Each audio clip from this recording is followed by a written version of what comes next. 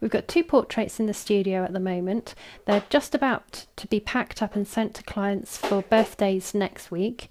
So we thought it'd be a good opportunity to take a video of them both together.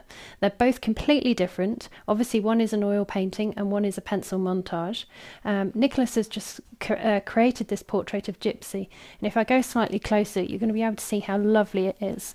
It's really, really natural, and it's been framed using the Chelsea moulding, and the colours of the Chelsea frame just work so well with the colours of the grass and the sky and the trees. It's one of our favourite frames, and it just feels as though Gypsy is walking along and then just turns and looks at us. It's as though we're looking through a window out into a lovely, lovely field. The portrait of Casanova is a pencil montage.